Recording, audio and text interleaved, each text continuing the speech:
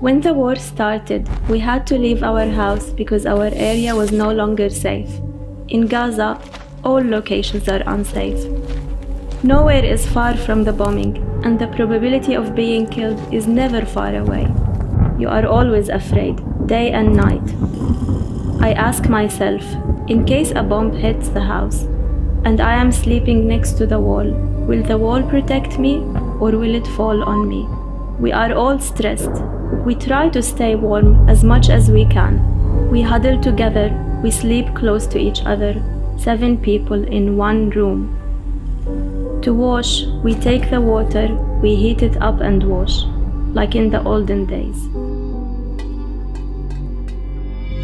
We were surviving on canned and dried food, but now even that is scarce.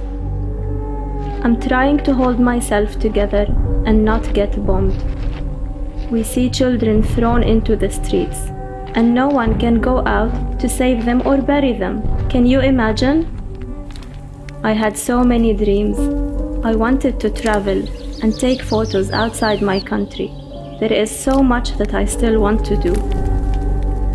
I have been finding it hard to sleep this past week.